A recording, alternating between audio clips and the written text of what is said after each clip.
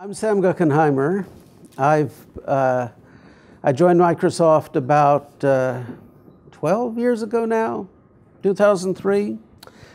I've talked and written about our journey from, in those days, being a waterfallian organization that did these very long multi-year release cycles to becoming agile and doing small batches and quick increments and all that kind of stuff.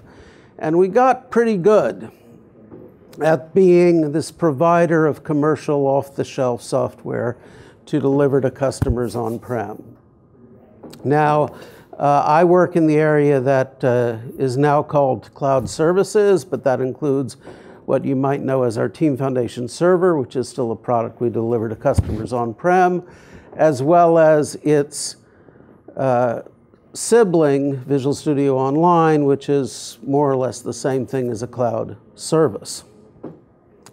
So this is the chapter about moving from being the company that delivered this thing for customers to install themselves on-prem, to being the software as a service company that lived in the cloud, ran from the cloud, delivers from the cloud at the same time that we deliver the software for on-prem.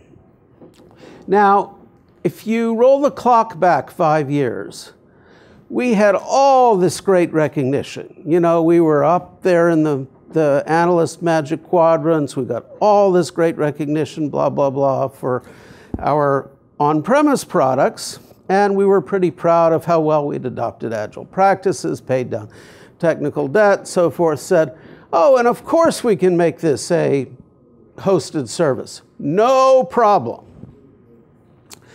So when we, we managed to make TFS, Team Foundation Server, cloud hosted in a matter of months, but make it a cloud service has been a many-year journey. And I'll give you an instance of that. About 2 years ago, November 2013, we announced that this hosted service, Visual Studio Online, was no longer in preview.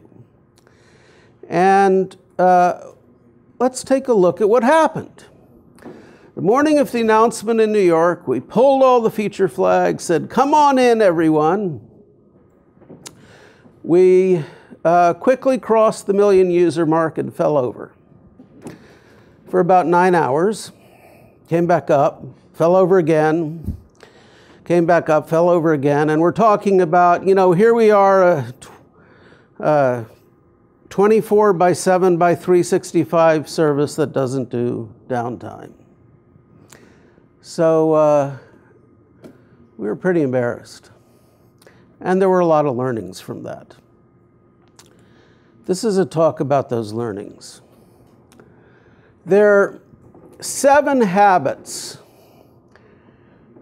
and technical practices that we've had to develop to become the SaaS provider, software as a service provider, for Visual Studio Online. That's now 3 times bigger, and is continuing to provide both the online service, which we host through our Azure public cloud, and continue to ship Team Foundation service. I'm going to go through these, and then I'll do a little demo of how we're productizing them for you to use. So 3 of these are really, if you will, Agile on steroids, or the next generation of Agile. The first is team autonomy and enterprise alignment, how we work in teams. This should be no surprise. We work in small teams, feature crews. They work in team rooms. The folks in this team room are working on the same feature area. If they have their daily stand-up, they stand up. They don't need to go off someplace. Behind the camera are some small focus rooms, which hold 4 or 5 for a private discussion. But if you want to discuss something about, this particular item in the backlog, you can just swivel your chair and talk to your neighbor. And if a third person joins in, that's not a bad thing, because you're all working on the same stuff. It's not a cordoned off area of, 100-person space, because that turns into a library. It's a space for 10, 12 people, something like that, because you're all working on the same stuff. Sorry. We happen to work in 3-week sprints. Empirically, this just seems to work best. We're highly distributed geographically. 3 weeks seems to be a really good point at which to sync. We're heading into sprint 90. It means the same thing here in Seattle, in Raleigh, in Hyderabad, India, in Cambridge, England. And we talk about, now, what are you going to do in 91? What are you expecting from me in 92? And so forth. And everyone just has the same sprint calendar. There's no discussion about it. Everyone knows what it means. The sprint starts on a Monday, wherever you are, ends on a Friday, wherever you are. On the cloud service, deployment will be on the following Monday at our peak time, which happens to be, you can think of as Monday US, Monday East Coast US, so that we get traffic from Europe and East and West Coast. Because if something's going to go wrong, it's going to go wrong when you're busy. So that's when we want to see it.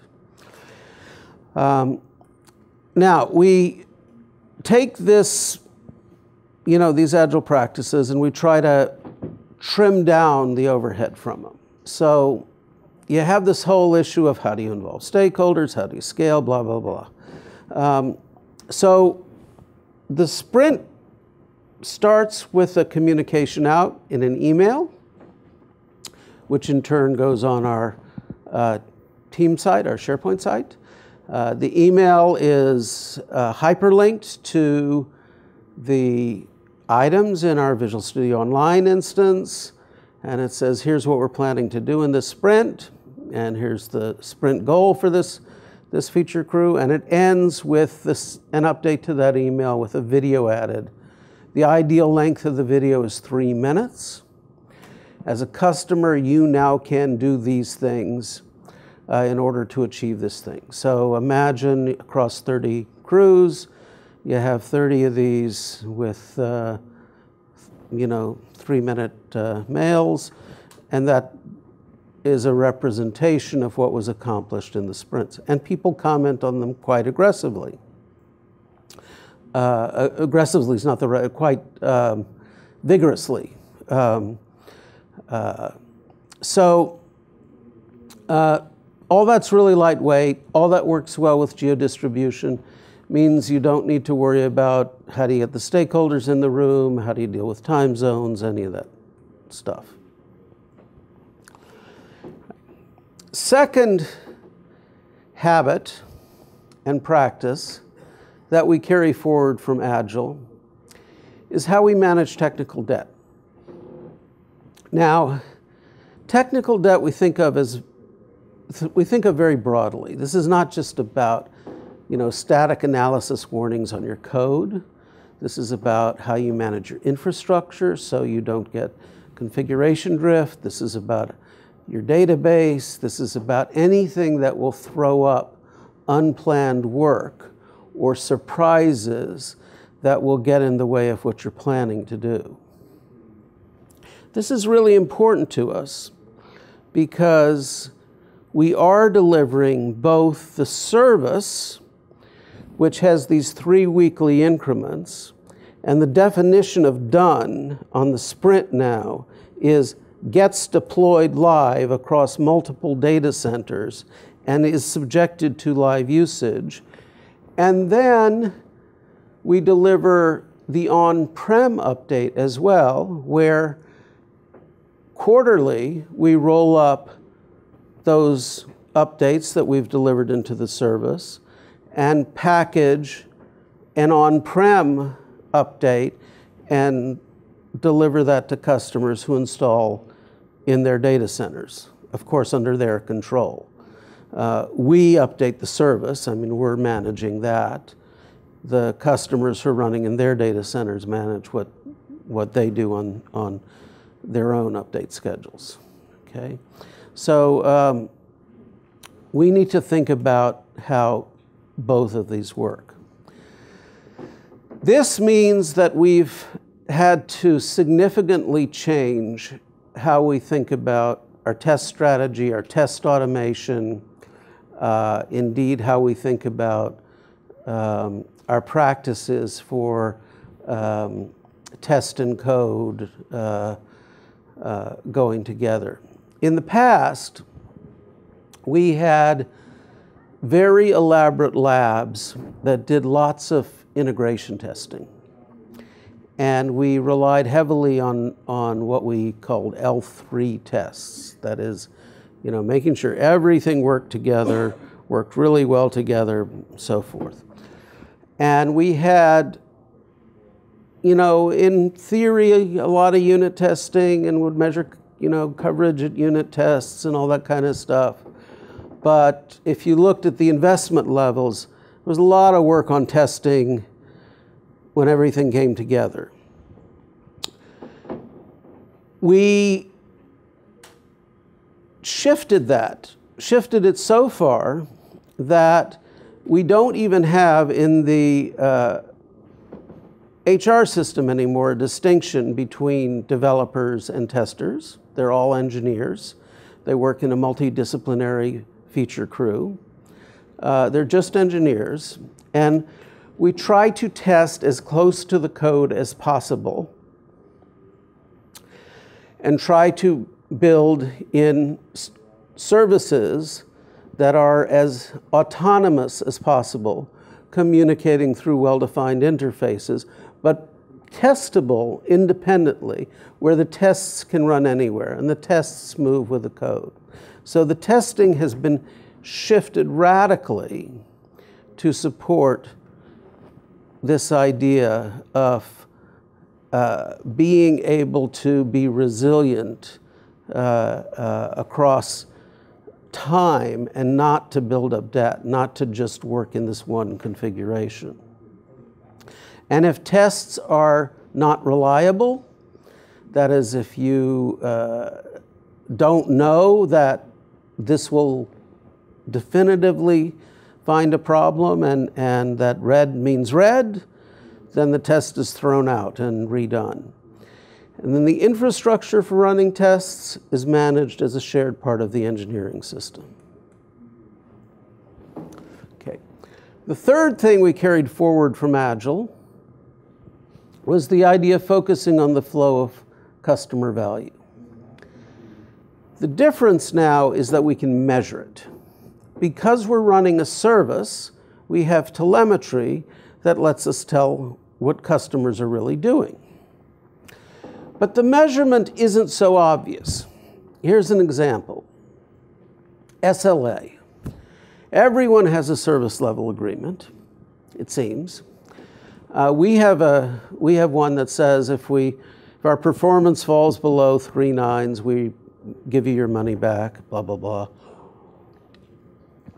And we thought that was a pretty easy thing to measure. Well, if you just average performance and say, okay, we need to average to get to an SLA, you miss a lot of things. So if we take this particular date in September 2013, If you treat the SLA as averages, you would see this dotted black line up here.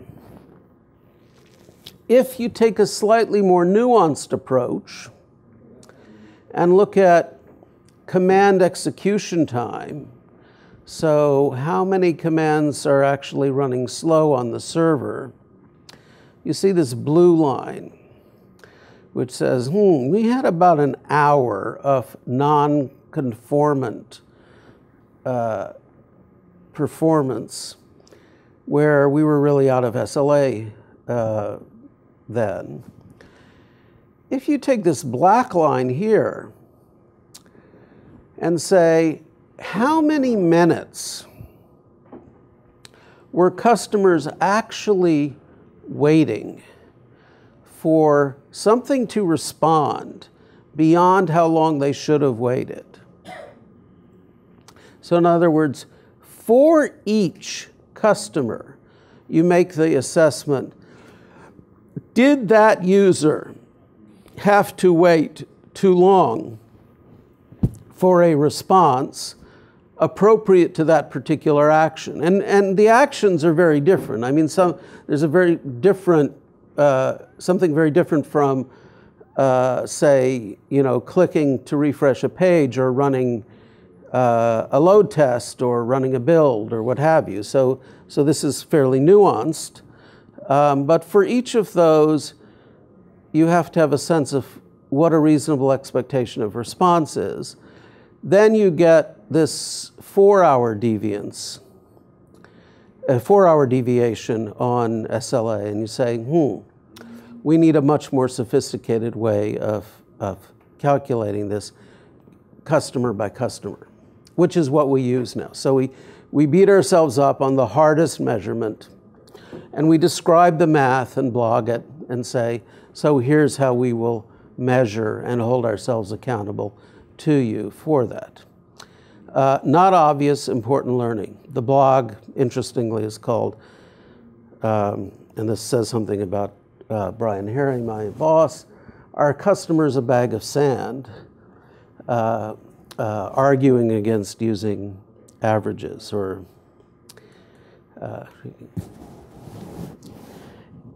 it's an instance of what we call embracing the red. We focus on the outliers. So for this 999 thing, we say, okay, folks are getting good performance, great. We're happy with them. Folks are getting okay performance, we're happy with them. But everyone who's at the 95th percentile mark or the 99th or the 99.9th, we need to look at them. And we will proactively go after why they are getting slow performance and drill into that. And in some cases, that means we'll actually call them, contact them, and say, are you seeing something? And can we diagnose this with you? Another example, which I showed Gene and he loved, came from one of our service reliability engineers, where he was noticing I don't expect you to read all this email, but here's the gist of it. Noticing that a particular VM was running hot and slowing down, and noticed that it was because we had a noisy neighbor, not related to us, not one of our services, that was soaking up resources. And out of that, realized two actions were necessary. One, we needed telemetry to detect this, so we could move our own process off onto a new VM. And two, the other service needed telemetry to detect that it was soaking up resources and behaving badly.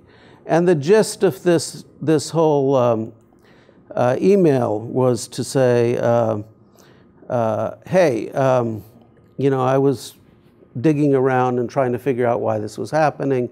Here's what we need to do, as an example of following the red. Now we also talk to customers. So the telemetry is great.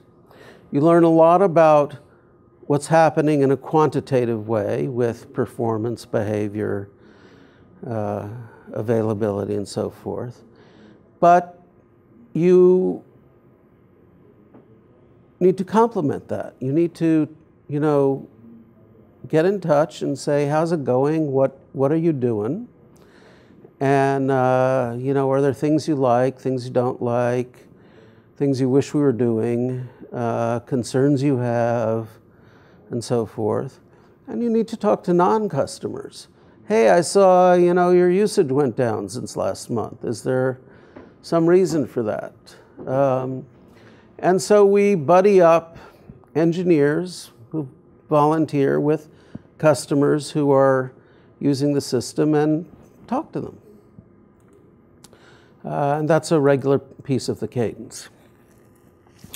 So those were three practices that you can think of as second decade Agile. The teaming scheduling, the managing technical debt, the flow of customer value. Let me talk about four that are really new with DevOps. The first is managing the backlog with learning, or managing a hypothesis-driven backlog. This is what Eric Ries calls build, measure, learn. The idea is that you don't have requirement-like things in your product backlog, be they written as user stories or whatever, but you have hypotheses that need to be tested with experiments and validated, substantiated or diminished based on data and turned into validated learning. Here's an example. We had a sign-up experience for our service, Visual Studio Online. Looked like this screen. You were asked to sign up, to create your team project, which you need to before you do anything, and to you know, fill this stuff in, and then you were given a bunch of other information around it. We were not at all happy with the conversion rate on this. So we said, okay, we're gonna make this a lot simpler. We're gonna have you sign up, have you create your team project, and then we'll tell you about your other stuff. And because we have two front doors, one through the web and one through the IDE, we'll try it on each, and we'll split our traffic to expose the new variation to a portion of the traffic. So we basically had a 2x2 matrix, you know, the old experience with the two doors, the new experience with the two doors, that we could run. And so on some of our traffic, we did this. And we got some interesting results. Let me start actually on the right-hand side of this. The interesting thing here is that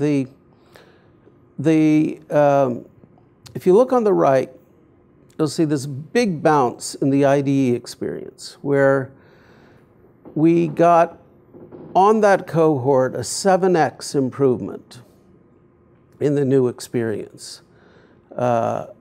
comparing the new cohort to the old one. On the left, we got about a 50% lift. Now, 50% isn't bad normally, but it sure didn't look that good relative to what was happening in the IDE. So we dug a little bit and realized that someone else was conducting a simultaneous experiment, driving a lot more traffic into the web.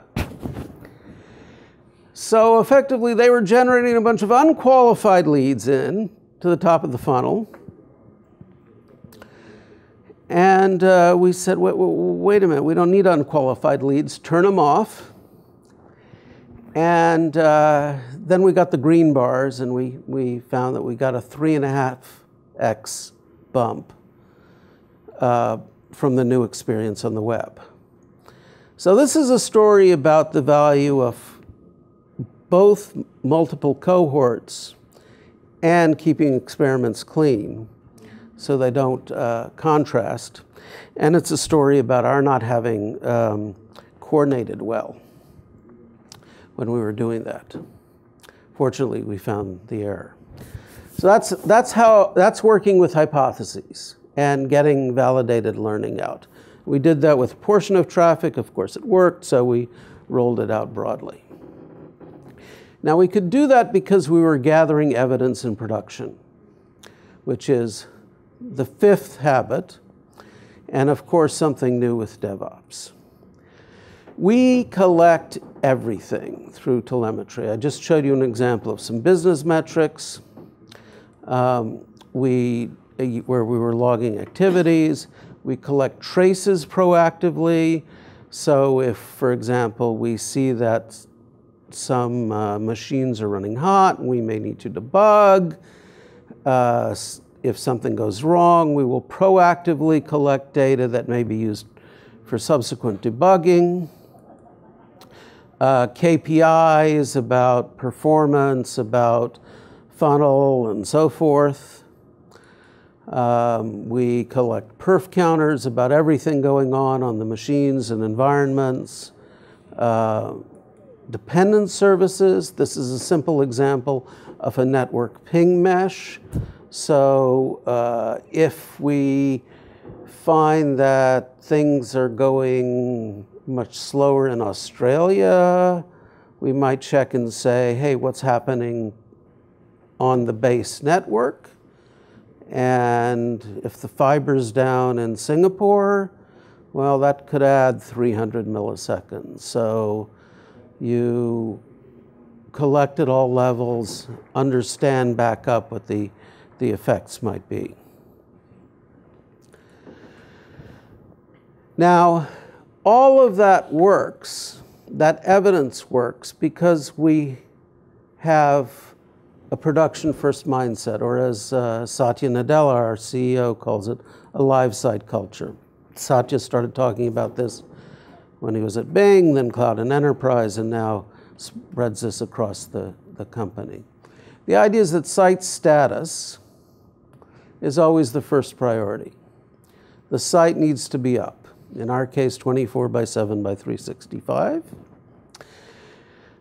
We have a global response team. In our case, we have people in 5 time zones, so they don't have to work 8-hour shifts before they do handoffs.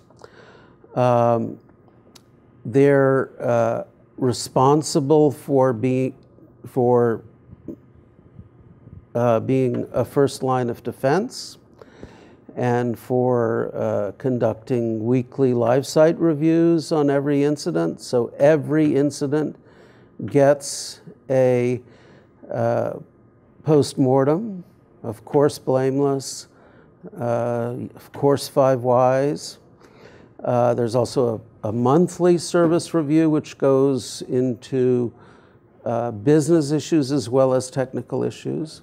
There's real-time communication around every LSI, live site incident.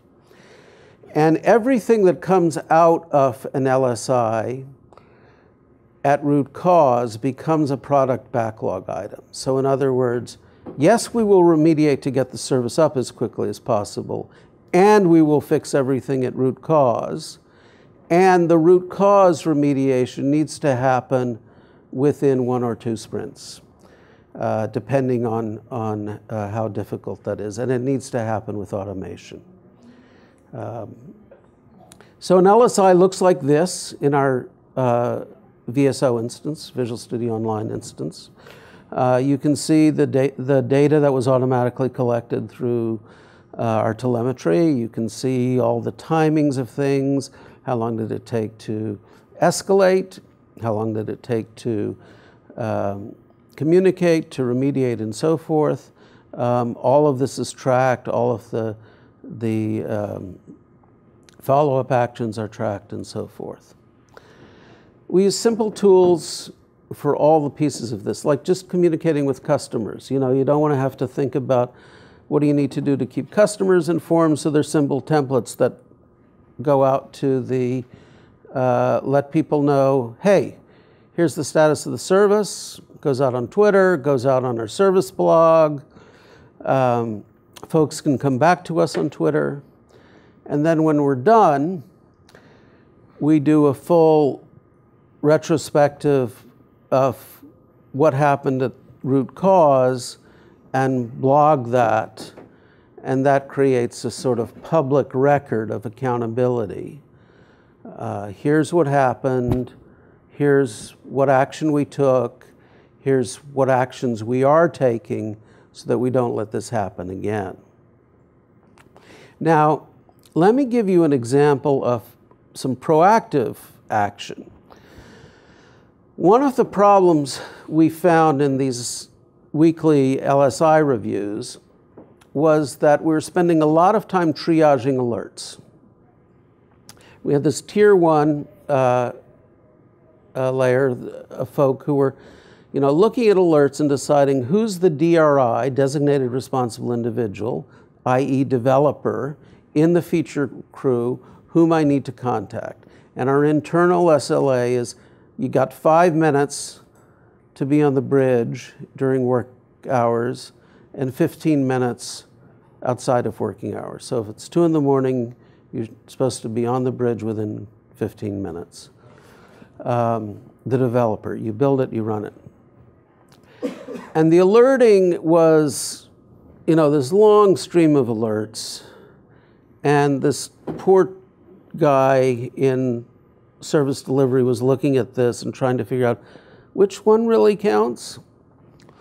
So we said this is not working very well. And we created a health model that took into account the code structure and the org structure so that it could identify which of those alerts was indeed the root cause and say, the problem is in here. This looks like an APM problem there in the middle. And that is the feature crew, and that's the DRI, designated responsible individual, whom you need to contact. And in fact, we'll automate that with an auto dialer, so we don't even need this tier 1 triage. And the month we put that in place, we had a 40x improvement in alert efficiency, and it's been going up from there.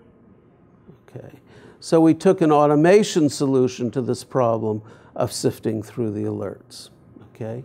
Pure live site work. Now, security. We've had a security life cycle for a long time. And, we used to think, boy, security is really important. We need to build a great, castle wall, protect the perimeter, keep the bad guys out, all that stuff. Now, we realize that's part of it, but we need to assume that the wall's been breached. If you look at the big attacks that have made the news, Sony was spear phishing. Target was an HVAC contractor who tunneled through to get from an open port to get to the point of sale systems. They're already inside. Protecting the perimeter doesn't do anything when they're already there. So you assume that you're breached. And what damage can they do once they're breached? Well, once you're breached and they're inside. So we run war games on ourselves where we basically have hackers come in and do mock attacks using privileged knowledge, but knowledge that someone very clever could get that is not out of line with, the kind of stuff you see in some of the more sophisticated attacks, using heuristics like old code is vulnerable code, scanning drives for clear text files, looking at test data for passwords, things like that. And those people then go in and they try to, hack in, and we have, defenders part of whose job as the SREs is actually to detect and defend, and we harden the system based off those war games, which we do on a regular basis, and those in turn become more live site remediation items. There are well over 1,000 secrets in VSO that we have learned to protect this way. We are constantly rotating them. We're keeping them, in a secret store. We're constantly auditing for any possible spurious routes, dual home servers, whatever, and playing through the scenarios. What happens if someone tailgates in a building, someone inside forgets to log out, whatever. The seventh practice, which is also very much DevOps, is managing infrastructure as a flexible resource. This is really about using the public cloud. So that allows us to deploy anytime. It allows us to take advantage of resources to, for example, have a canary stamp, to run go big load tests when we need to, and to use techniques like feature flags so we can separate development from exposure of new work. We use our own release management capability to control the release of our product. We are, the way feature flags, how many of you know feature flags? About a third of the room? Okay, so the way feature flags work is that before you start new work, you register a feature flag, and it starts down. Unlike the old days when you created a branch, and you said, I'm going to do my work over here, and then 3 months later I'll come back and we'll have all this merge debt. The feature flag basically says, no one gets to see my new work unless I raise the flag for them, and it can control to the level of identity and feature. And you can raise it at runtime based on individual user, ring of users, whatever. And so the new work happens behind the feature flag. It enables you to experiment. When we talk about things being in private preview, it means that the folks who get to see that capability are those who've opted in to the private preview. And then public preview means we've lifted the flags for everyone. You can do dark launches of dependent features and do progressive experimentation or refinement.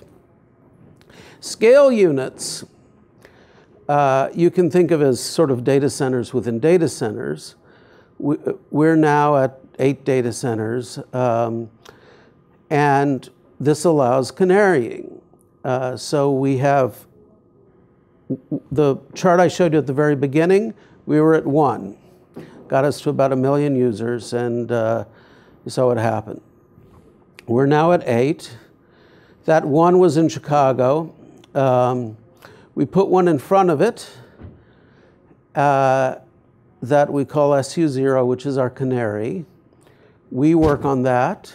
That gets the first deployment of every update. It's heavily instrumented. We make sure everything's working there. And then there are rings of deployment that go from there out to subsequent data centers here, and then Europe and Australia and so forth. Okay. So those are the 7 habits that we've learned as a SaaS provider. Team autonomy with enterprise alignment, managing the flow of customer value, managing technical debt, grooming the backlog with learning, gathering evidence in production, having a production-first mindset, and managing infrastructure as a flexible resource. The kinds of metrics that we track are those related to the live site health. How long does it take to detect? How long does it take to mitigate? What are the prevention items that will cure this at root cause? We age everything. So how long has it taken us to do this? What's happening on customer support, and so forth. Velocity is really about the engineering flow. How fast can we get stuff out there? How long does it take us to build? How long to get to self-test? How long to deploy? How long to implement the learnings? Engineering is really about, at this particular point in time, these are the valves that we used to monitor the flow. Like the bug cap is a notion that you can only have so many bugs open before you have to stop any new work. Keeps technical debt out. For example, if bug cap is 5, there are 10 engineers on your feature crew, you hit 50 bugs, you stop new work. Everything's aged, tests, passes, coverage, and so forth are all monitored. And then usage metrics are all about growing the business and watching what customers are doing and making them more delighted. Okay, so let me flip to a demo. And I'm going to just explain it for a minute. So this is an example of productizing the kind of thing we do in learning. I said we deploy with our own release, build and release management. We develop with our own VSO with Git underneath. So I'm going to show you developing with Visual Studio on a Windows machine, committing with Git. That'll trigger a continuous integration with our build agent running on a Windows VM in Azure. That will package a Docker image, a Docker container, which will go up to Docker Hub, which of course we don't control. And it will also take the artifacts and it will make database updates, because the database needs to be considered as part of the CI/CD pipeline. And we'll use SQL Azure for that, which has capabilities to package database changes in a so-called DAC pack.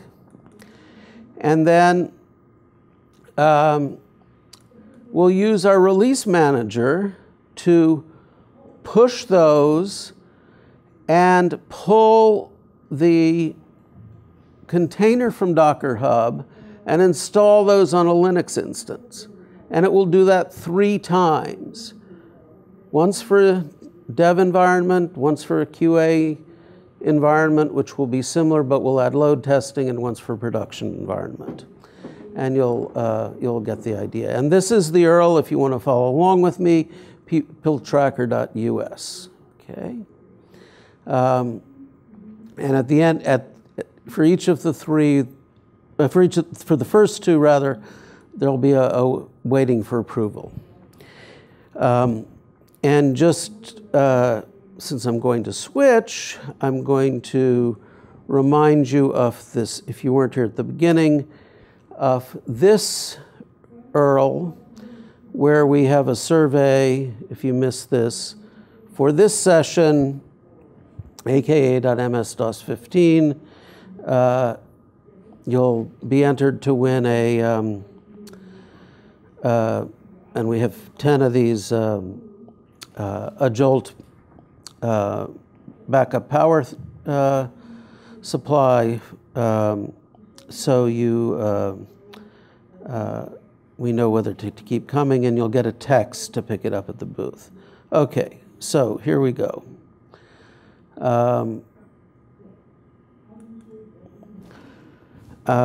Let's see. Okay, so there's a Kanban board in Visual Studio Online. We don't need to go there and talk about Kanban. This is the application I was talking about, peopletracker.us. If you want to follow along, you can click on the home page and it'll tell you what technologies are in here. There are multiple stages. I'll use dev, and if you click on people, you'll see a bunch of people, mostly test identities, but you can add your own if you want to do that. And you'll see first name, last name. You can add yourself.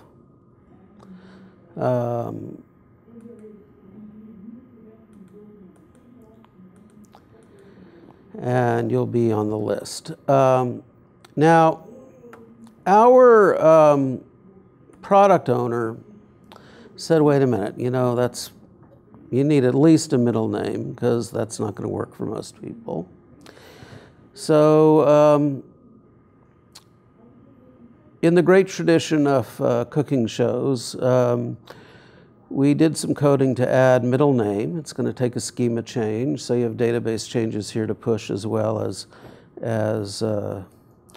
website changes. And you see here in Visual Studio, our favorite IDE. If I click on this, I need a, let me make that larger for you.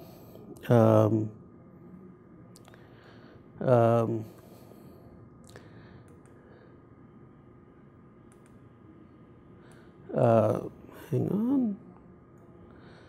You see here, I need a commit message for the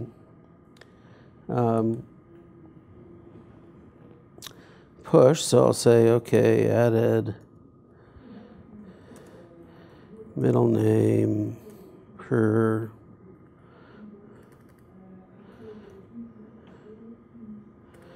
Gene. And then I commit and push. And when I make that push from the IDE,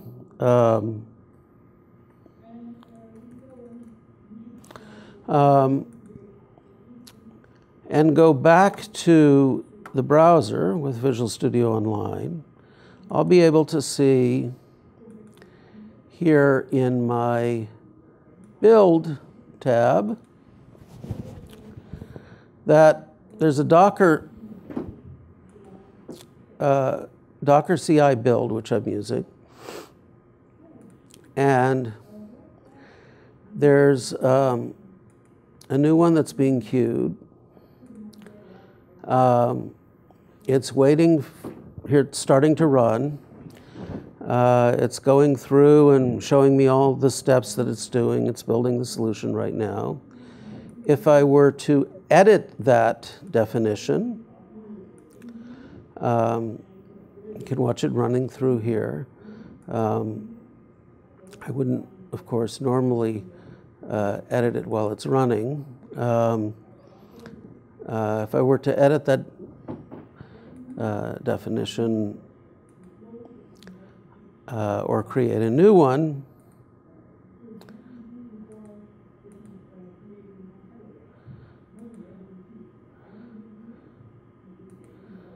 come on.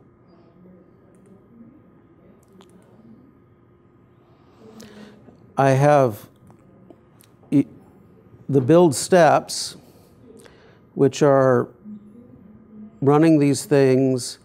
They're pushing the Docker images. They're publishing the build drops. If I add a build step, you'll see I can add build steps for Android, for Java build runners like Ant or Gradle or what have you. I can do Xcode or Xamarin for iOS. Everything's there. If I go back,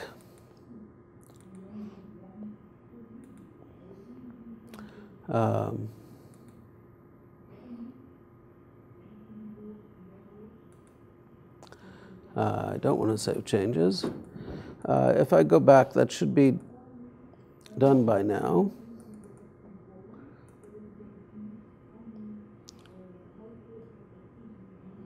And indeed it is.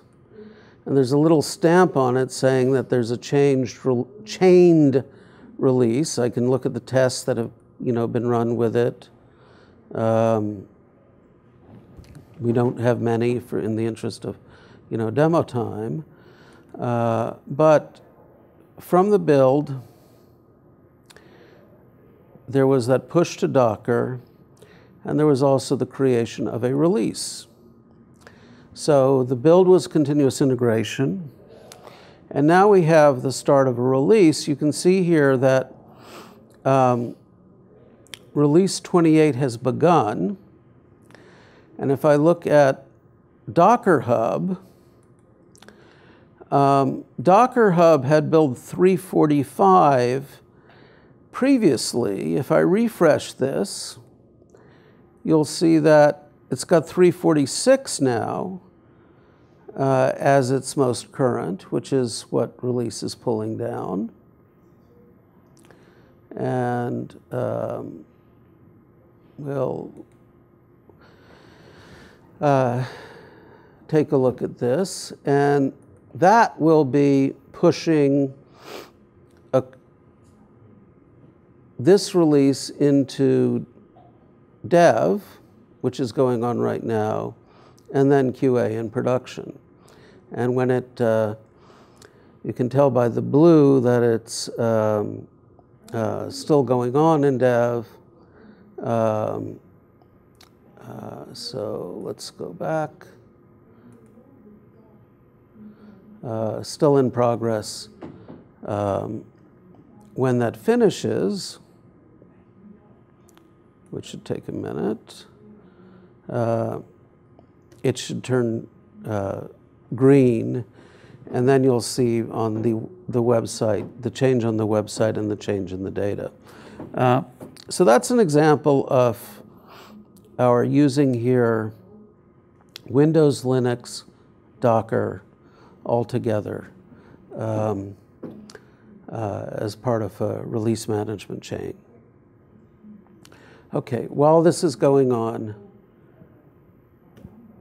let me take questions.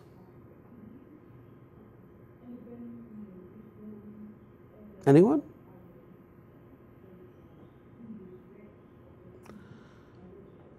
Are you leveraging Docker for VSO? Are we using Docker for VSO? Not yet. VSO primarily uses Azure Pass. So a lot of the things that would be benefits of containerization in terms of the lightweight footprint of Docker are already provided by the Pass environment in Azure. We will be going to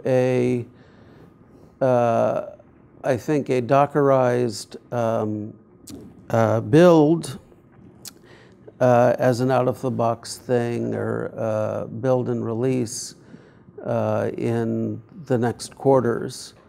But in our core service, we've already got the footprint benefits that we would get for Docker, because we are already the multi-tenant service on Pass. I'm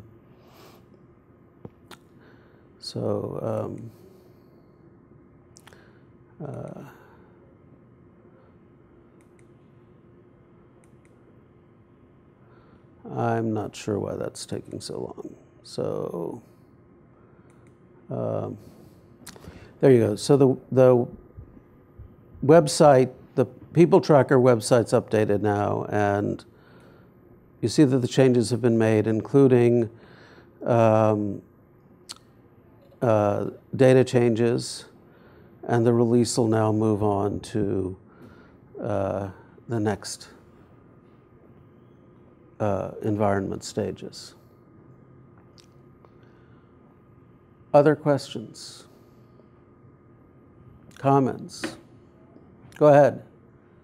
Is there a rollback capability or anything if you were to put something out there and discover that something really bad and you roll back to a previous release? Is there a rollback capability? So there are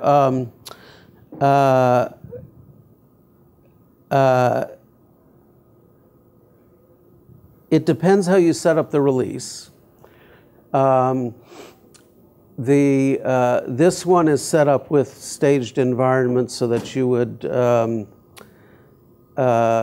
check dev, QA, and so forth. The big question is what happens at the database layer usually. So yes, you can go back and say, I want to push build n-1. In our service, we have the problem that we are managing customers' data. So every time we do a schema update, which is frequent, we have updated the schema which is entwined with customers' data. And we don't really have an ability to roll back that tier. I mean, it's behind an API, but we can't, do that. If you are managing the data and it's yours, then you could do effectively a flip to pull back the data tier, but that requires effectively the application or the service to have that make sense. And the release management service has these actions available to it. But it's not something to, it's something that you would use judiciously.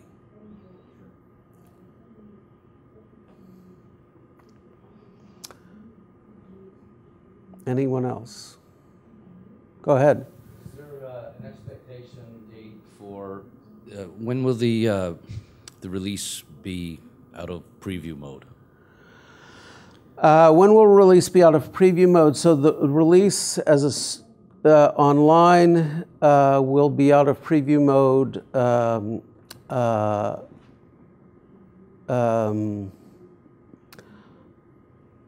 probably within a month. I don't have a date when it will be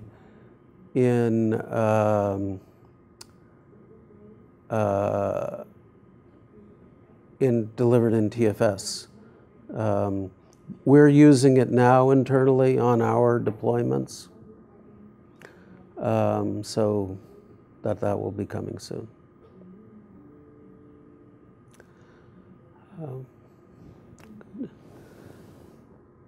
So once again, there is this survey, Earl, that I would love you to fill out, please. I'm just about out of time. I will be at office hours as part of the metrics group Wednesday at 1 on the ground floor. And I will be hanging around the Microsoft booth during the exhibition hours much of the time, so you'll be able to catch me, and I'll be happy to hang around and talk to you whenever. Okay? So thank you very much for coming.